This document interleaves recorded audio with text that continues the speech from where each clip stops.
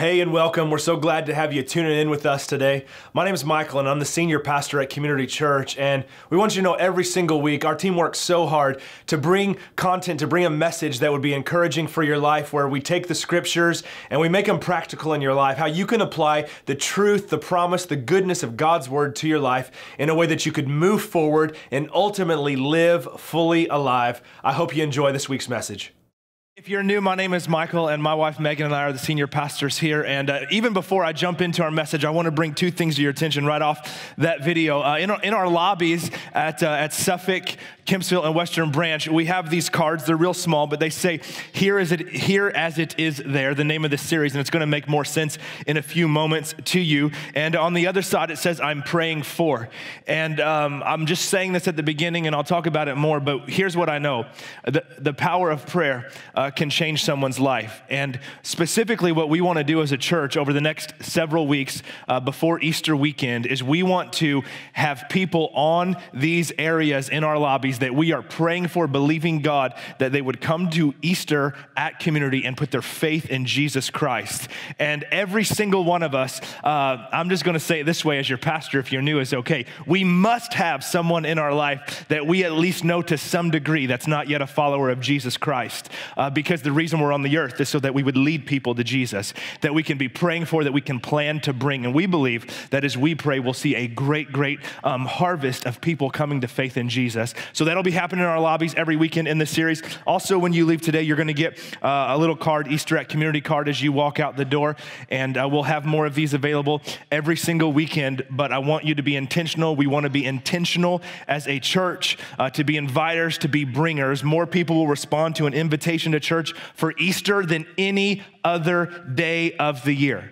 It's like if you just want to feel successful in life, invite people to church on Easter weekend. And you'll be like, sweet, they're doing what I asked them to do. It's easier than parenting. Come on, parents, you know what I'm saying right now. And so be intentional about that, because we want to see God really change lives. A quick Western Branch service time update for Easter weekend. It was in the video. We'll say it every weekend. It's on slides. Some of you will still forget. That's okay. It's because you don't, we just always don't pay lots of attention. How you know that's true? In Jesus' name. But Easter weekend, we are having a Saturday night service at 6 p.m.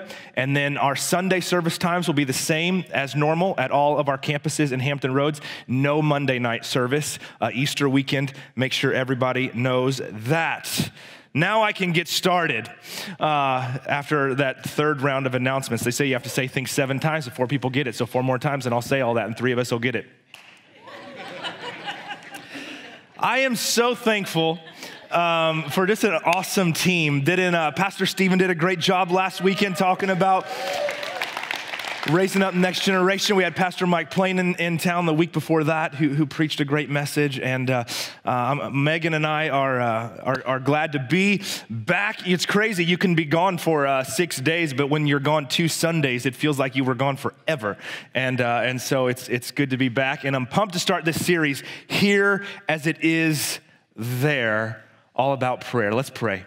God, we love you. And I ask you today that you would remove distraction. Lord, I declare to you, I don't grow tired of asking this prayer because I know how distracted I can get. And so I pray for every single person who hears my voice right now, God, that the to-do list, the must-dos after church, the worries, the stresses, I'm asking you, would you remove it all inside of us? Give us a bullseye focus on you. And Holy Spirit, would you speak? In Jesus' name, amen. Everybody prays. Everybody prays.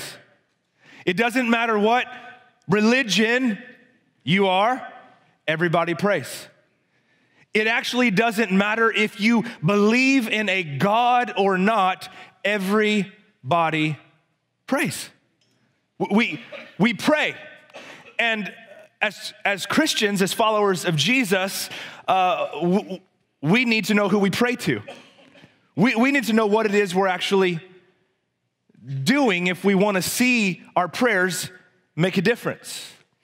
Some interesting studies I found. A Gallup poll that was done recently says that more Americans in a week pray than do these things: have sex, exercise, drive a car, or go to work. Think about that. That's how many Americans, this isn't Christians, Americans pray.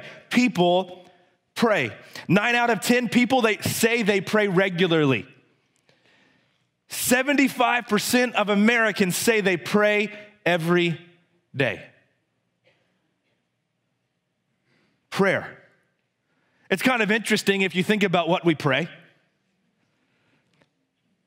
People pray on sports teams. Both teams pray that they would win. People pray when they go to war. Both sides pray that they would win. People pray that they would get students, that they would get the best grade in the class. Multiple students pray. We pray. I have this burden that we learn how to pray, that we learn why we are actually supposed to pray. I feel that maybe today my message might be a little bit teachier than sometimes I am. I'm more preachier if you're new than I am teachier. If you don't know what either of those mean, then just come a few weeks in a row and you'll figure it out by listening to me. But I wonder, is it possible that some of us maybe have been a Christian for 20, 30, 40, 50, 60 years, and our prayers are actually not lining up with how God would want us to pray, because we haven't learned to pray.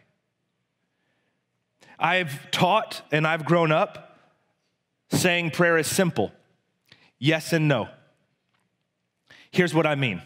Prayer is the most powerful thing we believe as followers of Jesus we can do on the earth to bring change to the earth. That being said, it makes logical sense to me that the enemy would try to make prayer hard. That he would try to throw up obstacles, that he would try to direct us down a path that would actually lead us away from prayer that makes a difference. What is prayer? Well, I'll tell you what prayer's not. Prayer is not sending good vibes.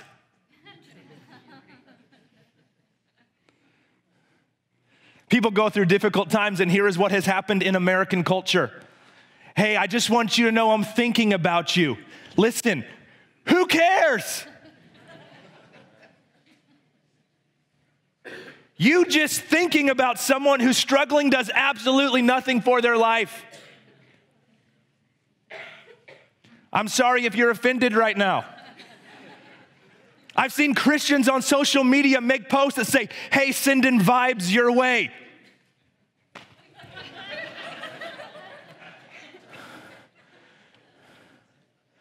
There's no power. But we just get caught up in living a life in our culture, and we turn aside from this powerful, life-changing life Jesus actually has for us. I'm calling us today to think about prayer, to think about what it actually means. It must be intentional if it's going to have impact. The call of prayer is not to simply check a box. The call of prayer is that we would seek God and find him. And before I jump into a little bit more definition, I want to share with you something that I believe is sort of just where we are as a church moment. I shared these couple verses and what I'm about to say with our staff last week. I shared them at our leadership summit this past Wednesday night, and I want to share them with our whole church because this is the jump off point for prayer. Prayer has to come, I believe, from only one of two places. It will come from faith or feelings. I believe no matter today if you are a Christian already or not, if you are a follower of Jesus or not, prayer, meaning going to God, seeking God, will come from one of two places in your life, a place of faith or a place of feelings. Let me just share a couple scriptures from you from the book of Hebrews. Hebrews chapter 10, verse 32 says this: Remember those earlier days after you had received the light when you endured a great conflict full of suffering. Now, what this means when it says, remember those earlier days when you had received the light, that is the writer of Hebrews saying, do you remember back when you had received the revelation or the understanding of the truth about God? Remember when you had come to know how good God is? Remember when you got that word from God to know what to do? For us today, there should be, if we're a Christian today, there's this regular experience of getting a word from God, meaning I've read my Bible, I've prayed, I've sought God, I feel as though I know what I'm to do, I've got this word from God. He says, remember when that happens, because after it did, here's what happened to you. You had great conflict full of suffering, which makes me go, I don't want to have that word from God. What it literally means, the word great in the original language means many, perhaps thousands. The word conflict or fight in some translations is like this idea of an athlete being in an intense workout. And the word suffering means mental pressure. Remember when you felt like God told you what you were supposed to do, and all of a sudden it felt like there were thousands of people attacking your mind with great pressure. They just won't leave me alone. And the writer of Hebrews says this in verse 35, don't throw away your confidence. It will be richly rewarded. If you're like me today, I don't feel confident when I feel like I'm under attack. I don't feel confident when it feels like everything that I thought I was sure of was going to work feels like now it's not going right. And then the writer of Hebrews says this in verse 39, we do not belong to those who shrink back and are destroyed, but to those who have faith and are saved. Your feelings don't save you, your faith does.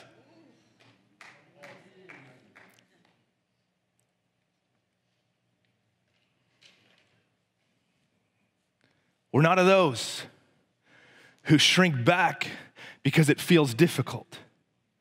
We're not of those who shrink back because I put my belief in Jesus or I took a step of faith and then it felt like all hell was breaking loose on my life. He goes, no, we're of those who have faith and press forward. So here's my question as we talk about prayer and begin to define it some today. As we've already said, everybody prays.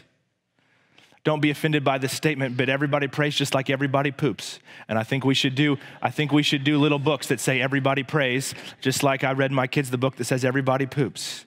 And I wish that my youngest would start to poop on the toilet so we could finally be done with diapers for the last kid in Jesus' name. You can pray that that would happen.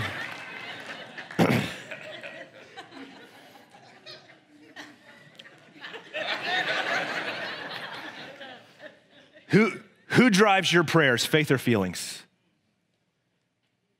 If there's a person driving your prayers, if you think driver's seat right now, who's got the wheel? Carrie Underwood, Jesus, take the wheel. You know, I'm like, who is driving your prayers? Is it faith or is it feelings? Is it faith or is it feelings? If I only pray from feelings, I'll never be consistent. If I only pray from feelings, I'll not develop a prayer habit. What is prayer? Well, according to the word prayer the translation of the word prayer used in the New Testament, prayer is essentially this: coming face to face with God and surrendering your life in exchange for His. That is what prayer is. I thought prayer was just when I asked God for stuff. Well, if it's what God wants for your life and it's coming from His heart and your heart, then yes.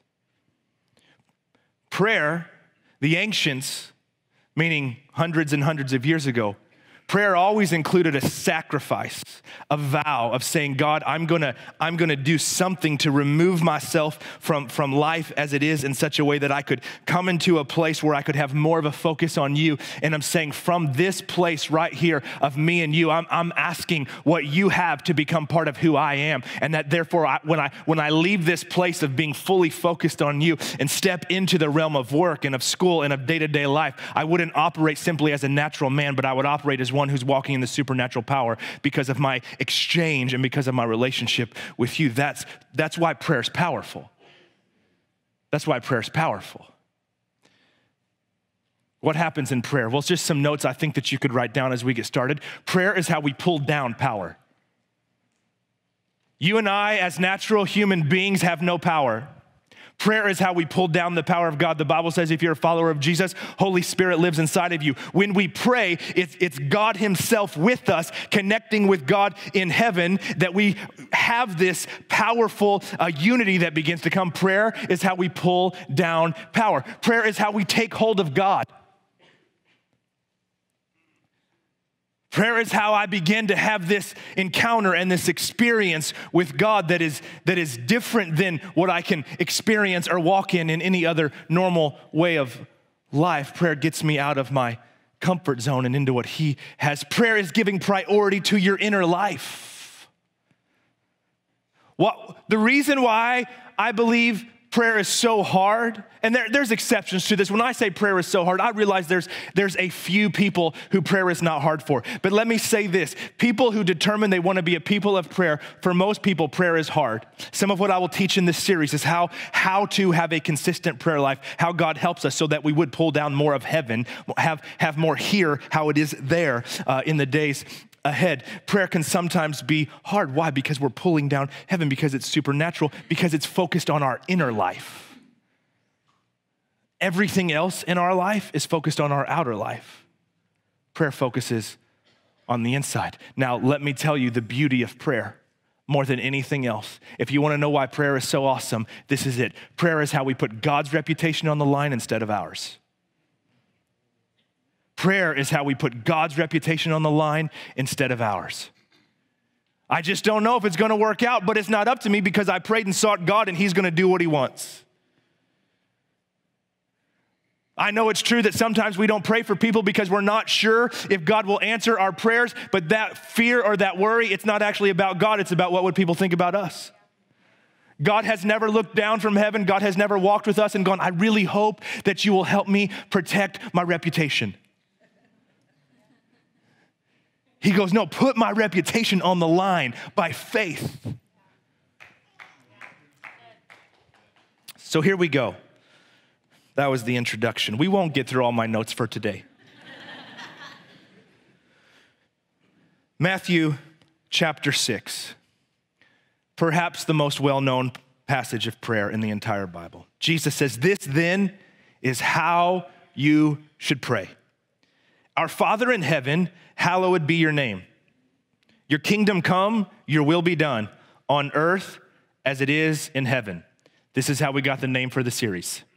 On earth as it is in heaven. Here as it is there.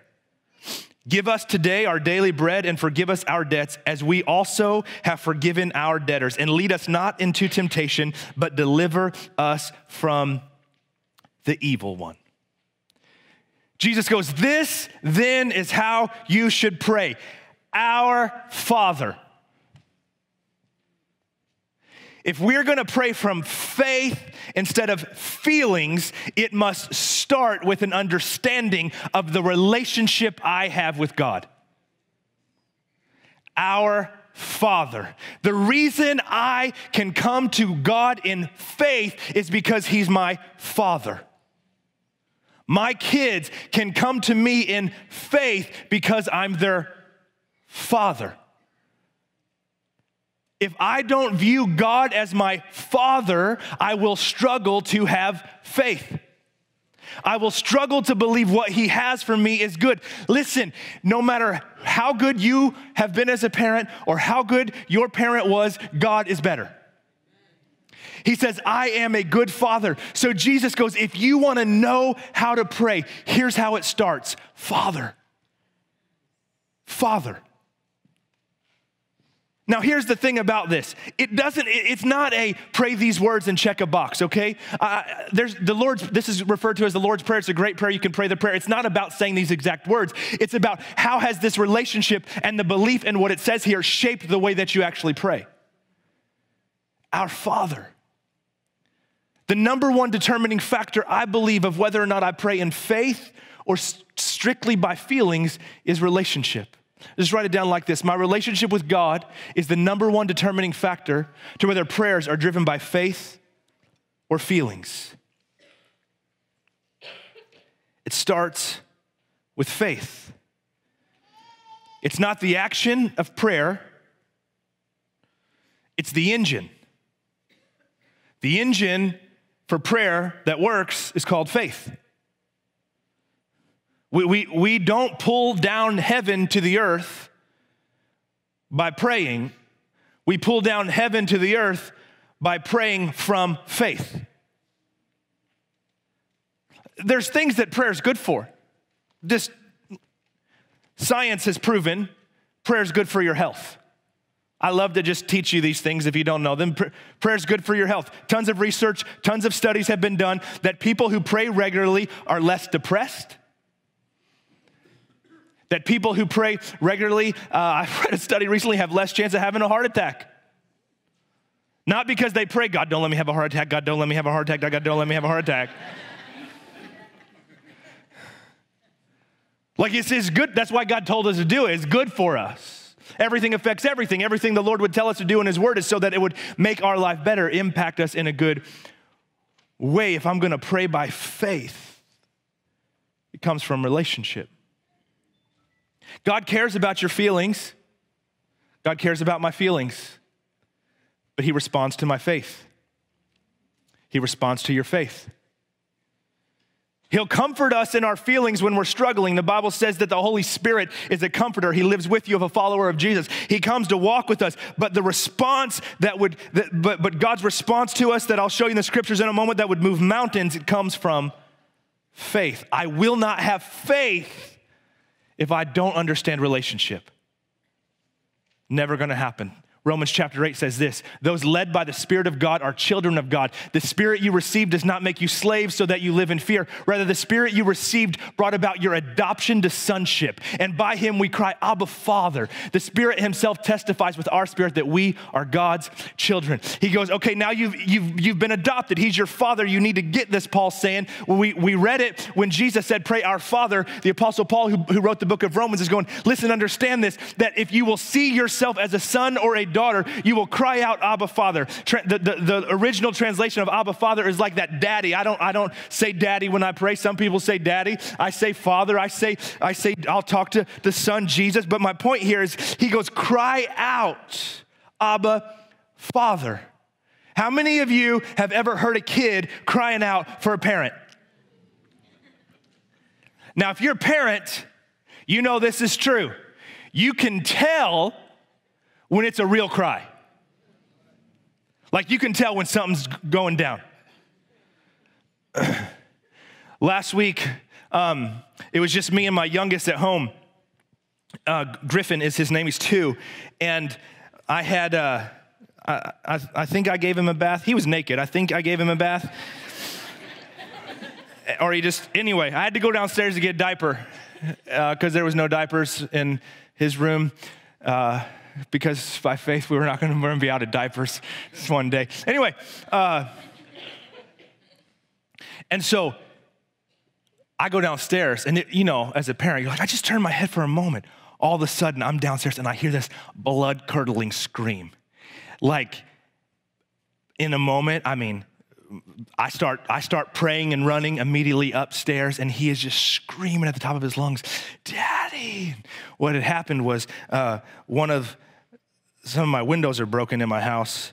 Well, they don't stay up, and so it's hot. So I had propped one up with a book, and then he took the book out and put his hand right here, and the window came down like that, right? And so that's like, I knew when he was crying, and I get up there, and this has nothing to do really with crying out, but his finger was like blue, and we just prayed really hard, and he's 2 and got better. I'm like, he could have lost his finger. I'm like, yeah, I know.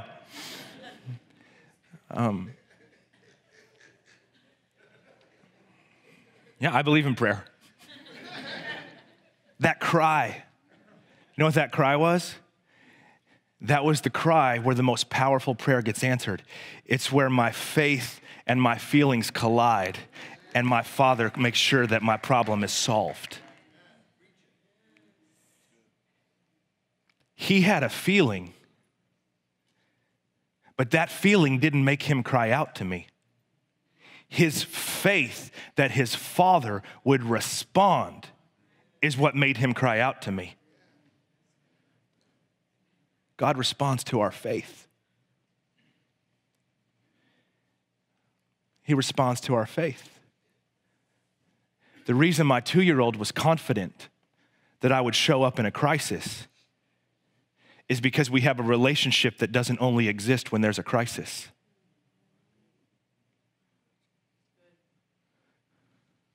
I pray every time life's going to hell. But the problem is there's no relationship with the Father. So it's impossible to actually have a relationship based in faith if we only pray in crisis. Now, I'm not saying that God doesn't hear you, and I'm not saying that he doesn't care. I would tell you today, we will not consistently experience the power of God in our life if we only pray in crisis. Because we won't know how to pray. The disciples, these guys that walked with Jesus on the earth, they were with God. They're like, teach us how to pray. And I'm just letting, this, if you're new to our church, this is me. I'm like, this is what I am personally wrestling with, so I'm wrestling with it with us together. Like, if the disciples said, Jesus, teach us how to pray, then we are missing what God wants to do through us in prayer. If we just go, man, prayer's real easy, just do it, and everybody does it. I'm going, God, I want us to learn how to pray. He says, our Father in heaven, hallowed be your name, your kingdom come, your will be done on earth as it is in heaven, which means we can live with an expectation that on earth today, we would experience heaven. What does that mean? Well, here's what I can tell you about heaven. The book of Revelation tells us, the last book of the New Testament, in heaven, here's what there isn't: sickness. There's not gossip. In heaven, there's unity. Doesn't matter where you're from, doesn't matter your background, people walk together. He says, pray, seek me by faith. But how often do we seek him only by feeling? With faith's what he responds to. There's this passage of scripture in Mark chapter 11. In Mark chapter 11, I'm gonna just jump to verse 21. Jesus had been walking with the disciples. He had been in this place called Bethany, which he loved because it was a place where he was loved, just in personal relationship, where they didn't need him to work any miracles, but people would just hang out with him. And so he was with his disciples, and he had cursed a fig tree because he was really mad because this fig tree had the appearance of having fruit on it because its leaves were in bloom, and he was hungry, and he went over to it and it didn't have any. And so he just like, man, just die, tree. And it did. Which is just a signal for all of us here today to find faith in what I'm about to say to you is God's not trying to get us to be fake and pretend we have something we don't. That just makes him mad. He's like, no, I know you. Don't try to pretend. I love you. I want you as you are. Don't try to pretend, because when you pretend to be something you're not, you leave yourself empty and you leave everybody else wanting. So he's frustrated about that, and his disciples are like, Master, look, that tree that you cursed, like it really, that tree did what you said. Verse 21, that's what he said. Rabbi, look, the fig tree you cursed is withered. Have faith in God, Jesus answered. Truly I tell you, if anyone says to this mountain, go throw yourself into the sea, and does not doubt in their heart, but believes that what they say will happen, it will be done for them. Therefore, I tell you, whatever you ask for in prayer, believe you have received it, and it will be yours. How many know that's faith? Have faith in God. I'm saying to you, whatever the biggest obstacle in your life is today, have faith in God and watch him move. And watch him move.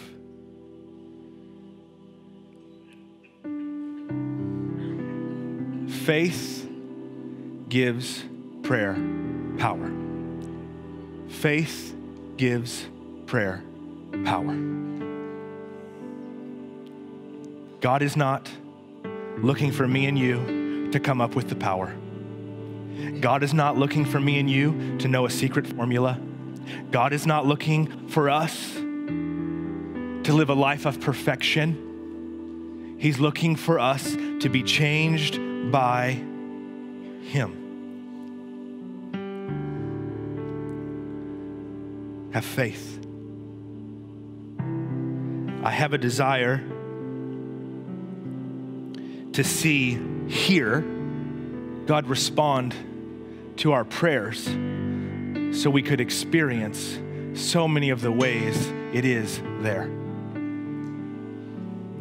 I have this desire, this faith in my heart to go, what if our church was super intentional right now? This moment, this season, here we are, end of March, to go, Lord, we're gonna learn to pray. I'm gonna learn to pray more. I'm gonna learn to understand prayer in the days ahead.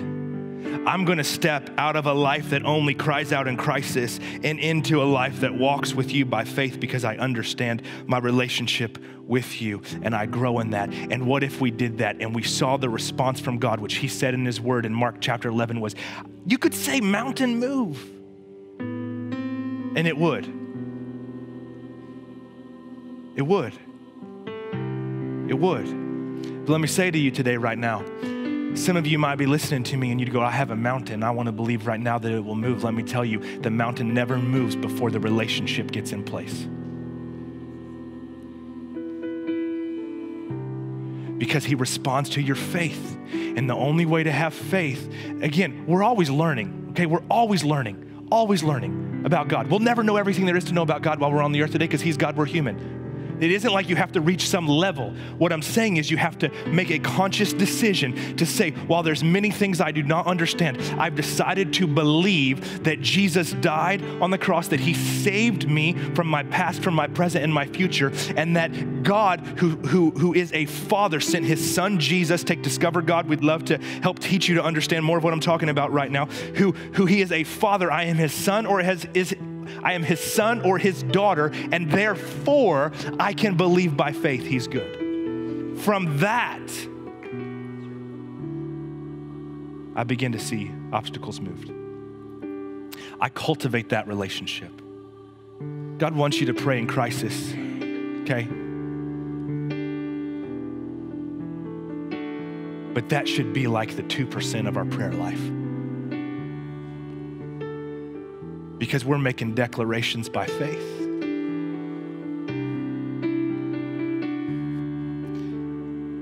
When we have this attitude, I want to give you this verse to close and then we'll pray. We have this attitude.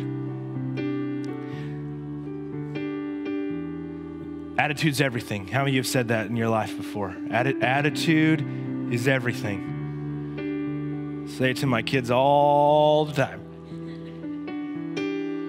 Attitude's everything. Colossians chapter 4, verse 2. If we could throw that up on the screen, since I'm not at my notes. Colossians chapter 4, verse 2. I think it's in my notes. If it's not, Colossians chapter 4, verse 2. There it is. Be persistent and devoted to prayer.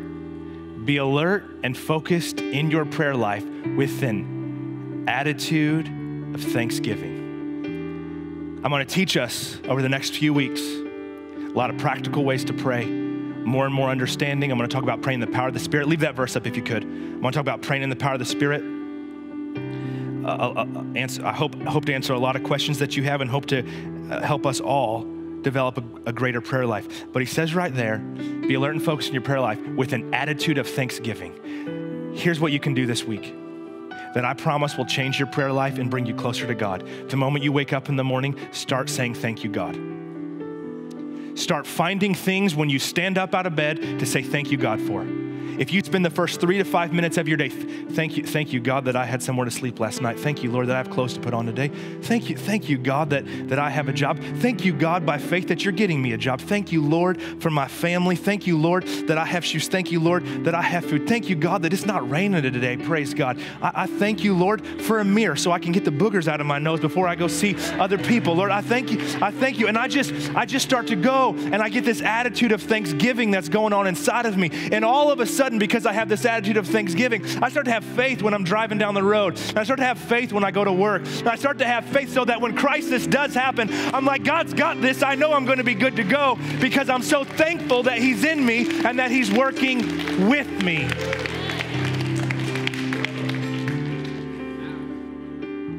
We can all do that, and we can start it today. Would you close your eyes with me?